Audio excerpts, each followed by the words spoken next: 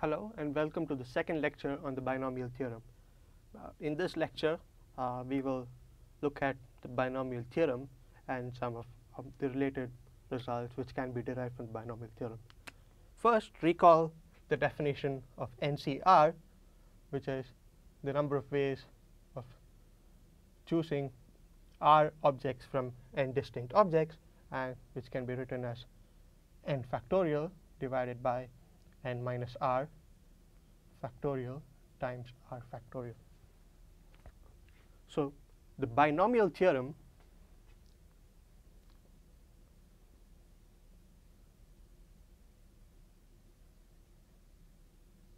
is given by this result, this x plus y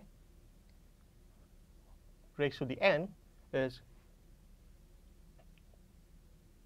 nc0 x to the n y to the 0 plus nc1 x to the n minus 1 y to the 1 plus so on till nc n minus 1 x to the 1 y to the 0 plus nc n x to the 0 y to the n, where NCR is the number of ways of choosing R objects from n distinct objects.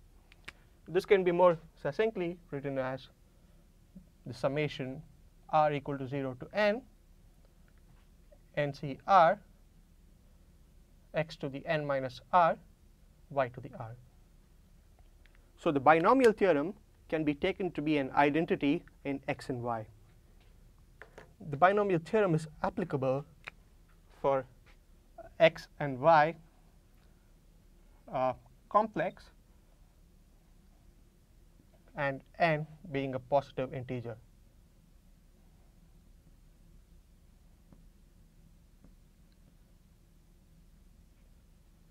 At this point, I would like to mention that generalizations of the binomial theorem for the case when n is any real number also exist.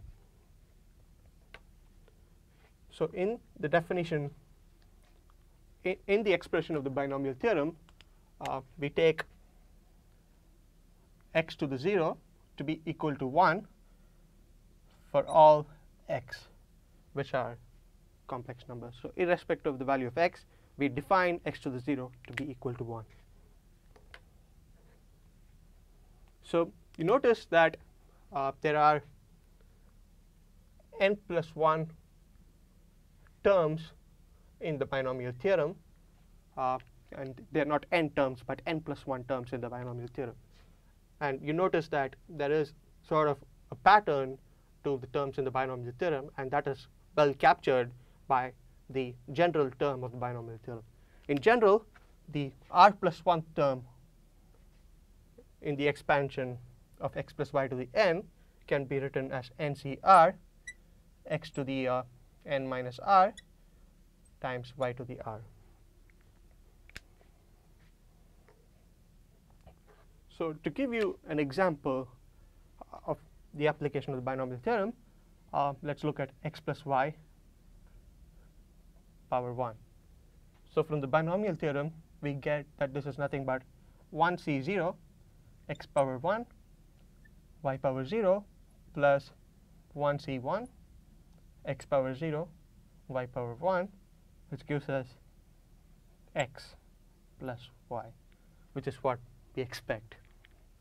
So we can also derive for the case when we have x plus y whole square. This is nothing but 2c0 x power 2 y power 0 plus 2c1 x power 1 y power 1 plus 2c2 x power 0 y square. And since 2c0 is 1, we have x square. 2c1 is nothing but 2. We have 2xy. And 2c2 again is 1, so we have plus y square. And this is the well-known result of x plus y, the whole square equals x squared plus 2xy plus y squared. Similarly, you can derive that x plus y the whole cube is x cubed plus 3x squared y plus 3xy squared plus y cubed. And you can derive this result from the binomial expansion as well. So one way in which you can interpret the binomial theorem is as follows. So to derive x plus y raised to the n is equal to this expression, you just consider x plus y raised to the n is nothing but x plus y times x plus y and so on times x plus y for a total of n terms. And the interpretation of this expansion can be given as follows. So if you choose n x's, then you choose an x from each of these parentheses here, and so there is only one way of choosing x's from each of these parentheses. So there's only one way of choosing n x's and 0 y's, and that gives you the coefficient of x power n y power 0. And if you want to choose n minus 1 x's from this expression, then you have to choose n minus 1 x's from the n possible x's, and you have to choose 1 y from the n possible y's, and that can be done in n choose 1 ways, and that gives you the coefficient of x power n minus 1 times y power 1, and so on. So in this way, you can derive you can provide a combinatorial interpretation of the binomial expansion.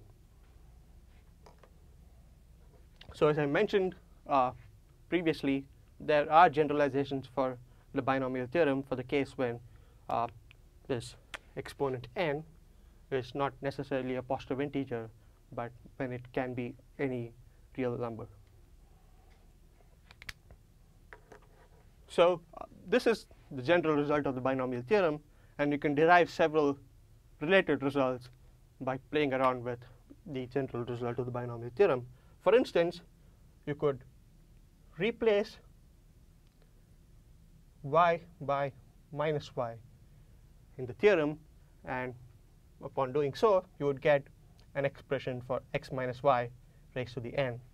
This is going to be nc0 x to the n minus y to the 0 plus nc1 x to the n minus 1 minus y to the 1, and so on till ncn x to the 0 minus y raised to the n. And this can be more simply written as summation r equal to 0 to n minus 1 to the r ncr x to the n minus r y to the r. So this result is very similar to the result we derived for the binomial theorem. The second result which we can derive is by replacing y by 1,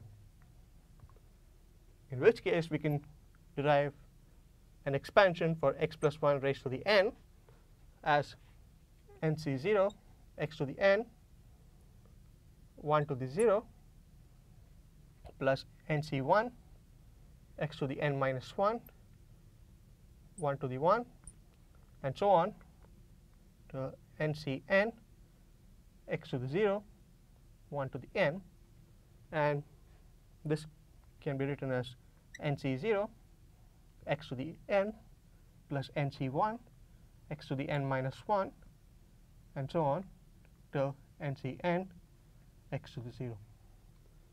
Now to arrive at a more simpler expression of this result, use the fact that ncr is ncn minus r, and you can derive this to be equal to ncn x to the n plus ncn minus 1 x to the n minus 1, and so on till nc0 x to the 0. And this last expression can simply be written as summation r equal to 0 to n ncr x to the r. And so this is the binomial expansion of x plus 1 to the n. Similarly, you can also derive this result from the binomial expansion. You can derive an expansion for x plus y to the n plus x minus y to the n. And if you apply the binomial expansion for these two separate expressions, you will get 2 times nc0 x to the n y to the 0 plus nc2 x to the n minus 2 y square, and so on. The alternate terms will cancel out, and it will leave you with this result. So that's it for this lecture. So hope you had fun listening to the binomial theorem and some of its related results. In the next lecture, we'll be looking at some examples of the usage of the binomial theorem and some possible problems you will face in an exam situation. Thank you.